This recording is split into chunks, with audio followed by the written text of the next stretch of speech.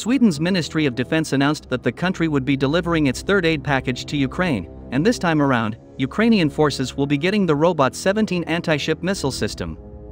Sweden's donation of the Robot 17 is the latest example of what seems to be a growing willingness among allied nations to supply the Ukrainian military with more advanced weaponry.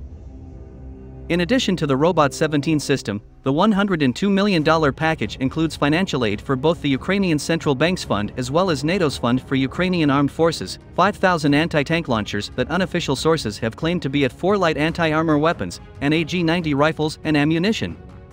An additional $10.6 million will go to civilian efforts through the Swedish Civil Contingencies Agency. However, the Robot 17 system will likely be among the more eagerly anticipated aspects of the delivery.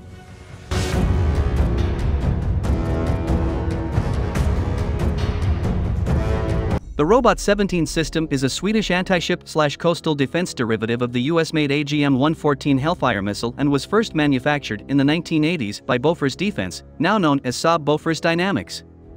While the Hellfire missile system was designed to neutralize armored vehicles at standoff ranges often aboard an attack helicopter, like the AH-64 Apache, the man-portable Robot 17 can be launched from a shoreline firing post as well as naval vessels.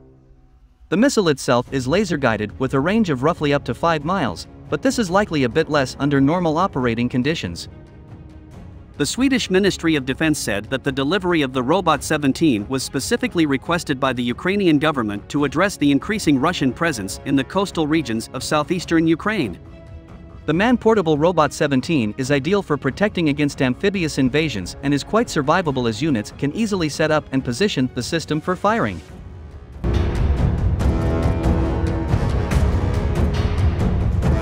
The system also has a secondary capability to attack land targets that could come in handy as well. The delivery of the Robot 17 systems, as well as the rest of the third aid package coming from Sweden, indicates a historic shift in the country's geopolitical ethos. Since 1939, in the name of neutrality, Sweden's policy was largely centered around not sending weapons to countries in active conflict. Sweden first went against that doctrine in February when the initial $95.9 million aid package was announced.